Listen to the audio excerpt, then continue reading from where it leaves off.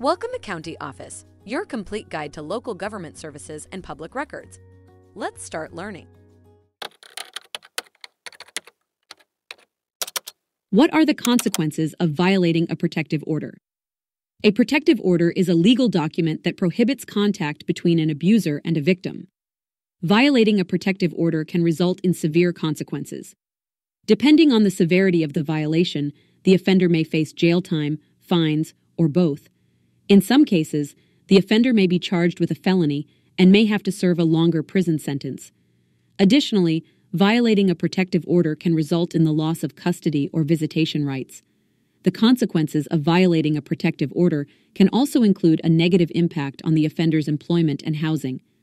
A criminal record can make it difficult to find employment or housing, and it can also result in the loss of professional licenses.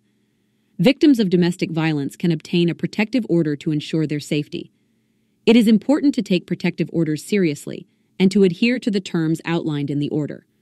If an individual violates a protective order, they can face severe legal consequences. Take a look at the links in the description below to learn more. If you have any questions or want to share your thoughts, leave a comment. We're here to help. Thanks for watching our video. Be sure to like, subscribe, and leave a comment below. We'll see you in our next video.